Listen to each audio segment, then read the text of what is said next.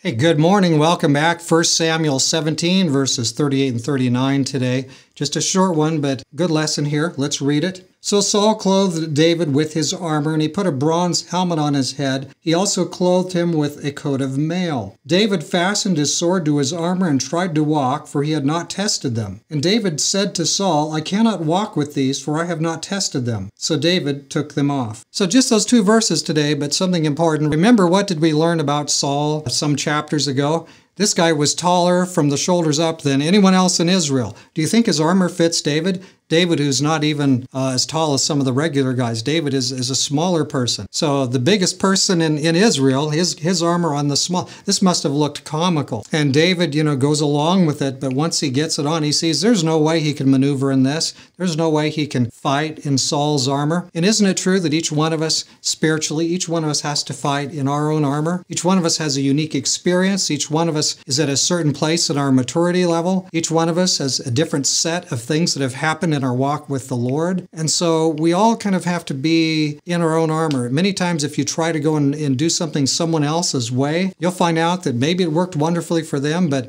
somehow it just isn't clicking for you. God has a personal relationship He wants to have with each one of us. And so we want to carry our own armor. We want to let God clothe us with His defensive protection in the way that fits our personal experience. We need to fight in our own spiritual armor. We should be very careful about imposing on other people all of our experiences and our plans and our certainties about this is the way you do this. This is the way you give a Bible study. This is the way you preach. This is the way you talk to somebody about this. This is the way you talk to somebody about that. This is how you pass out a tract. This is how and there's a lot of good things we can learn from other people, but let's not be dogmatic about it. Let's let God work through each person in their own experience. And I know the Lord will bless. And so don't have to learn a big thing. There's a lot of useful things. There's an endless useful things we can learn for witnessing and testifying about our experience. But the most important thing is to have that personal walk. And God will show us how He wants us to do His work. Let's pray.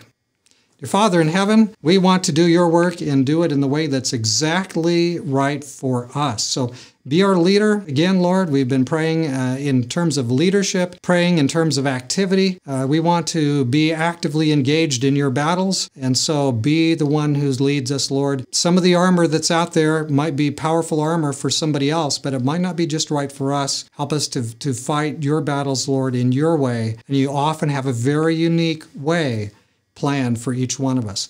Help us, Lord, now to be on your side, useful to you, we ask in Jesus' name. Amen.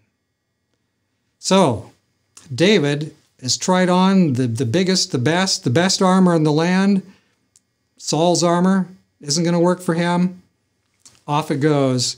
And then we're going to see tomorrow what happens next. Hey, in the meantime, God be with you on this special day. Every day is a special day when we are in His service.